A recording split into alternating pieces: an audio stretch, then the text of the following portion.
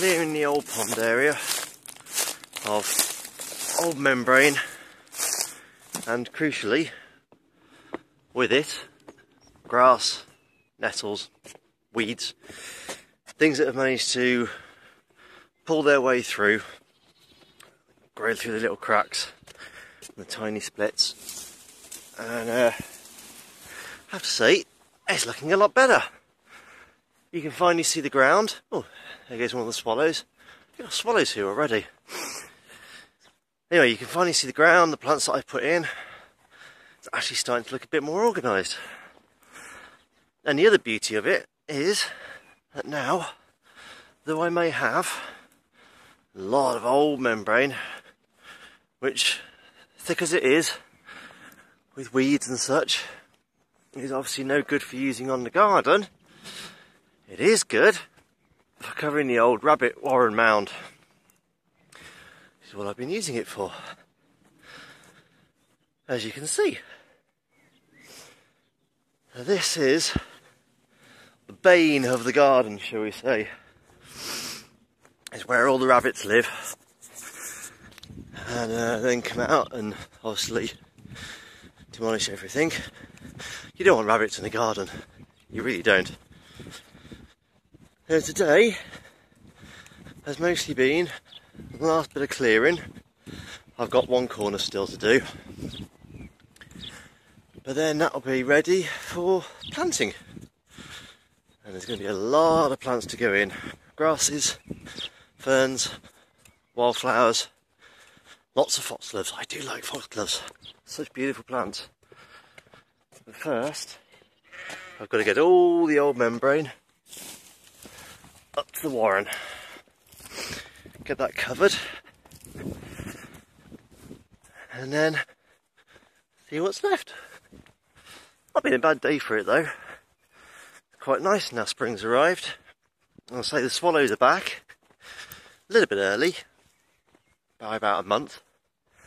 But then saying that, you can probably also see the fields of rapeseed behind me, also very early. The aquiledias are all flowering, they're not far off going to seed actually, the first set of seed. So, all in all, a bit of a confused season. However, better late than never, better early than never in a way. And it is so nice to feel a bit of warmth on you. Just in time for the beard to come off. But I have to say, I do worry a little bit, because certainly in this garden, they're still getting frosts at night. And there is that worry that things will start to grow and then just get zapped by the cold. But there's not much you can do about it. Just hope that they'll have time to recover and enjoy the scenery whilst you can.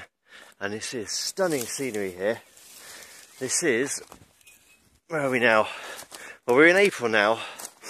And I think when the clients first came to view the garden,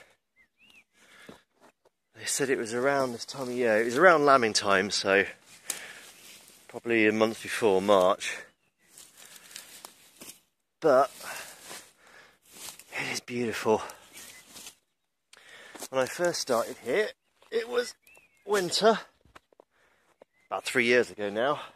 No, 2.5 years ago. And sorry, I need to drop the phone then. I am also working, you see. But I got here in winter, I started working and clearing, weeding, all the usuals, catching up with work. And I have to admit, I didn't know why they were here. Because it is cold, so cold in winter. Well, that was the first winter. By the time March came and the countryside just let up, I quite quickly realised why they were here, because it is so beautiful that by the time the following year came, and the following winter, I could still see the beauty. I still loved it. And now, well, there's barely a day that I'm here that I'm not just in awe. And the nice thing is, that the people who live here also really appreciate where they are. You always got the worry that you kind of, I don't know, maybe you could become used to where you are, become used to the beauty of it, and don't fully appreciate it.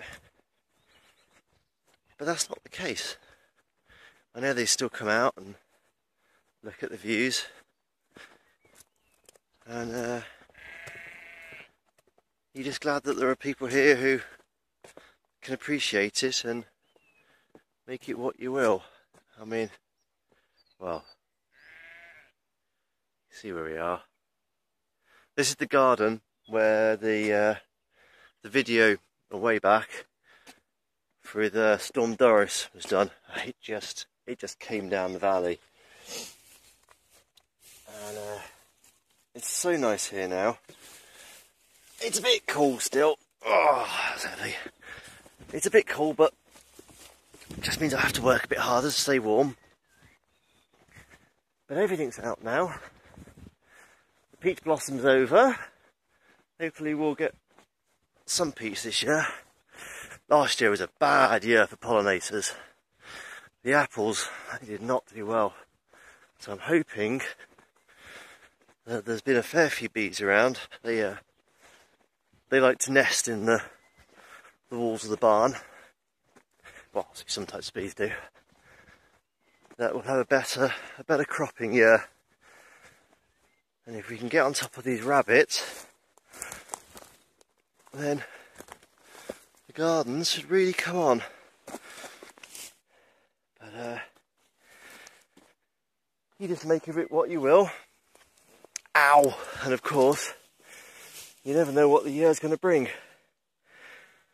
However, I would just like to say that this place has some of the most vicious nettles I have ever known. It's nearly 20 years I've been doing this, and as you can imagine, in that 20 years I have been stung a fair bit. I have never known pain and long-lasting stings like you get from these nettles. They are just, well, without wishing to overly personify them, they are vicious little buggers. It's just malicious. I brushed past one then. I've got my thick gardening trousers on. They still got through. And that sting is going to hurt for a while yet, I know. Anyway, I shall leave it there. The only thing I'm doing now is walking back and forth, dragging the last of the membrane up to cover the pile. So I'll just finish off a little bit more of that. Stand and look at the scenery for a bit more. And then homeward bound, I think. So we'll see what the year brings. Hopefully soon there'll be another video with all of this pond planted up and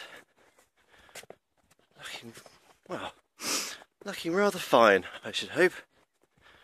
I think what I might do actually, there you are, you can see all that.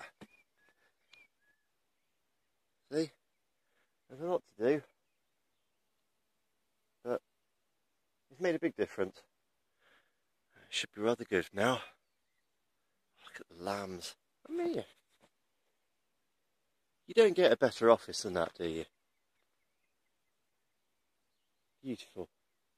Absolutely beautiful.